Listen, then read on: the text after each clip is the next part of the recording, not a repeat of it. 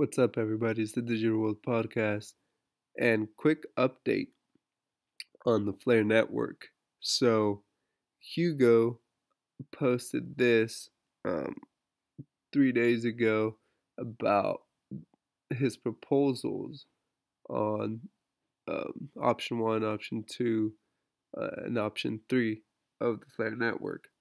Now, you can go ahead and scrap that. He said, I made a mistake invoking governance over the distribution. I am canceling the proposals. Distribution will remain 15% and then 3% per month.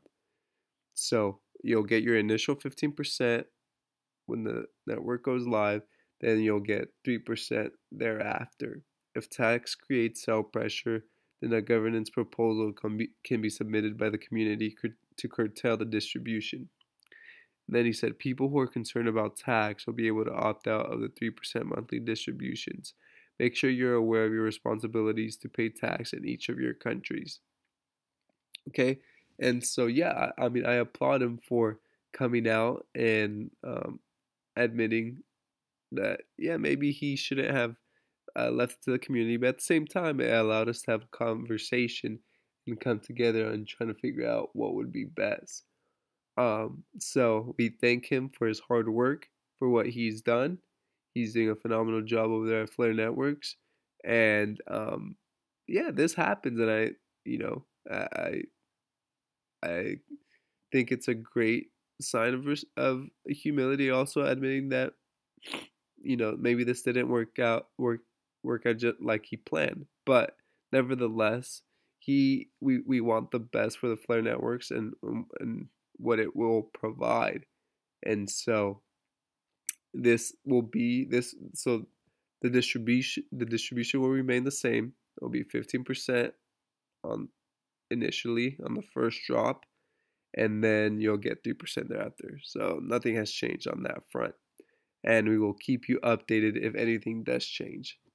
Moving on, we have here that the European Central Bank posted this. They said, digital euro would be a powerful push for digitalization, offering a safe, costless means of payment and allowing intermediaries to provide services with digital euro inside. And this was said by Panetta, executive board member. Goes on to say that central banks are a better place to protect privacy in digital payments. We have no commercial interest in user data, and we could ensure that nobody in the payment chain has access to all the information. For small amounts, we could allow anonymous payments. The experimentation done so far gives us a preliminary sense of the pros and cons of different technologies. If the governing council gives us the green light in July, we'll start a formal investigation phase focusing on the design of a digital euro. So, folks, this is I mean, they're already talking about a digital design. This is ready to go. I am telling you, like, this July, the US is going to release a paper on a digital dollar. And so, and they're releasing it for public comment. And we know that when they ask for public comment, that means it's a done deal. It's already in the books. They've already designed it. They've done it. And it's just a matter of time before it's released. I would not be surprised if we start seeing digital currencies roll out in the next couple years. I don't know how soon it could happen, but I believe that in the coming crisis that's going to hit not just here nationally, but globally, they're going to come out with digital currencies as a solution. And that's you're essentially giving up all your freedom with how you with your privacy of what you buy and sell, for example, because now it could be you essentially have an account with the Federal Reserve because they're the ones that are issuing the digital dollars, and they'll be able to see real time the transactions that a person is making. If you have interest of how that would work, I'd highly recommend watching George Scammond's videos. on how a digital dollar would work, or what he calls a Fed coin. And so it's very interesting. So, and it's coming soon. Moving on, here we see XRP Crypto Wolf posted. SEC Commissioner Hester Pierce says XRP might not be a security. Well, you don't say. Let's see here. So it says, when asked about XRP's regulatory status during her recent interview, the US SEC Hester Pierce said that cryptocurrency doesn't necessarily have to be a security if its issuer gets sued by the agency. She says an enforcement action means that the asset being sold as an investment contract. When we think about a crypto asset as being a security, what we're doing is what we're saying it's being sold as part of an investment contract, which means that there are promises being made around the sale of this asset. It doesn't mean that this asset itself necessarily has to be a security. It means that it's being sold as a security. And so we know that the case that the SEC brought against Ripple and its digital asset was with the sales of XRP that are deemed as being a security. So not they aren't they're not saying that the asset itself. That's not what the whole lawsuit is about. And so this is very interesting. That I mean we've known this for a while now, and so but this case is still going on. It's on ensuing, and it's just a matter of time before we find out.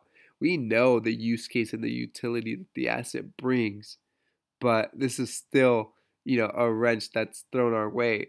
And before long, I think here's the thing: Gary Gensler is waiting for Congress to set up some regulatory framework in which he can go ahead and put forth some regulation of how he sees this digital asset space. And once that's said and done, it's going to come to all the digital assets, all these cryptos. And so you want to position yourself in the best way possible with things that have value, that are working with governments. I know DAI is always talking about buying assets that are being used by government entities that have utility. I know the World Economic Forum recently put out a paper on 6 digital assets that they think have a really good use cases. Anyway, moving on.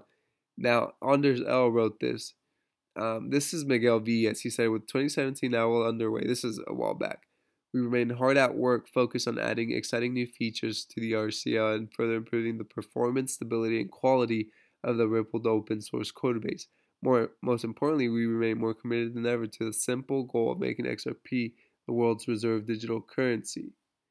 And this was by Miguel Vias, and Anders L. says, the more speculators abandon the vision and the lower their price targets get, the more likely it is to happen, in his opinion.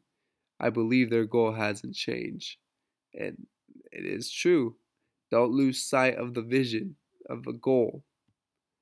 Now, Robert Kiyosaki tweeted this. He said, the biggest bubble in world's history is getting bigger. Biggest crash in world history coming. Buying more gold and silver, waiting for Bitcoin to drop to 24K. Crashes, best time to get rich. Take care. Now, we know there's a massive bubble everywhere. The government's been printing and printing and printing, and at one point you got to pay the piper, and it's gonna happen. That's why you gotta have some cash on the sideline. Also, you got to be smart with your investments, and I always talk about portfolio management. It's important. Each person has their own plan, but you got to execute your plan. And one example of how our economy is struggling is, for example, American Airlines that have canceled hundreds of flights over the weekend due to staffing shortages, maintenance, and other issues. So some people rather just not work because they're getting, if not, the same amount of money from unemployment or stimulus checks as they would if they were working. And so now we see businesses competing with government payroll, I guess you can call it.